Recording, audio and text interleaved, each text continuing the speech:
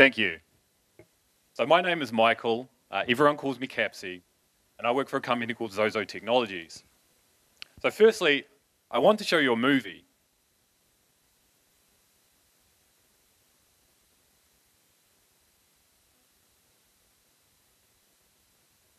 Now this was made with the same techniques used in Pixar's animated films.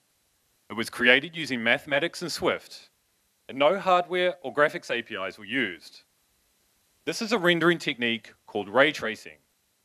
Simply put, ray tracing throws a multitude of rays from a receptor point, our eyes, into a virtual scene. We observe how the rays of light behave when they hit different surfaces and display the resulting color on the screen. So, why ray trace in Swift? Well, it is try Swift, and I wanted to try programming something I've never done before in the language. I wanted to see what Swift would be like as a bare bones language rather than a medium for calling frameworks and system APIs.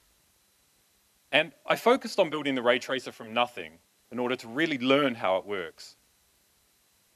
So, in the short time that we have, I want to give you a taste of some fundamental ray tracing math and how it would be done in Swift. For instance, if we want to render one of the spheres in the movie, we need to know when our rays of light will intersect it.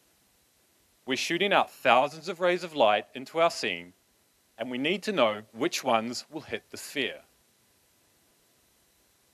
So that requires coming up with an analytic solution to two equations, one for the point on a sphere and one for a parametric ray. If we take the dot product of a point on the surface of a sphere P, it will be equal to its radius squared, or r squared.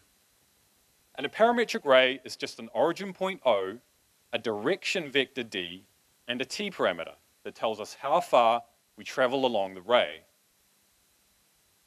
So, we want to find t. For what t does our ray hit the surface of the sphere? If we substitute p in each equation, the dot product of O plus td minus r squared, it should equal 0. And working through the vector algebra, we can arrange this into a quadratic. So, what's a quadratic?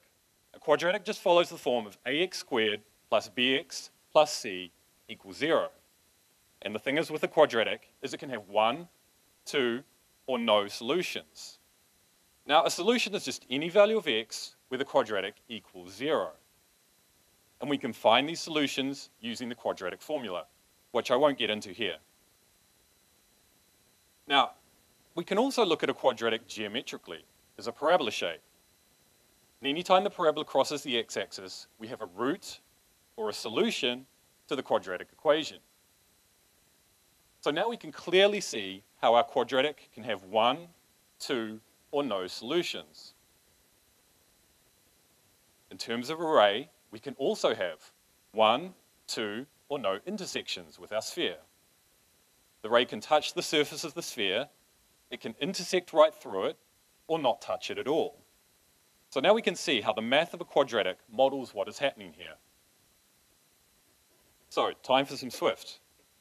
Firstly, we obtain our quadratic constants, a, b, and c, from the origin and direction of the ray, and the radius and the center of the sphere. We then use those to work out something called the discriminant. Now, the discriminant is just a part of the quadratic formula that tells us how many solutions we have. If it's greater than 0, we have 1 or 2 intersections with our sphere, and we use the quadratic formula to find the t parameter for the ray.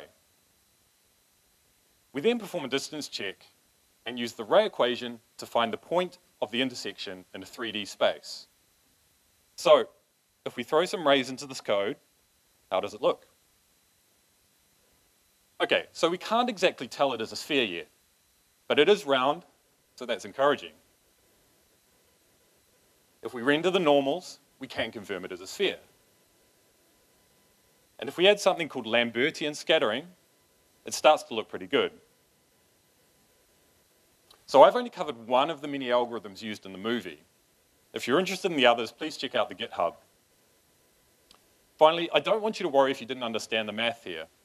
If there's something I want everyone to take away, it's more that if you're a developer, your time spent really getting to know your domain, no matter what it may be, is extremely valuable.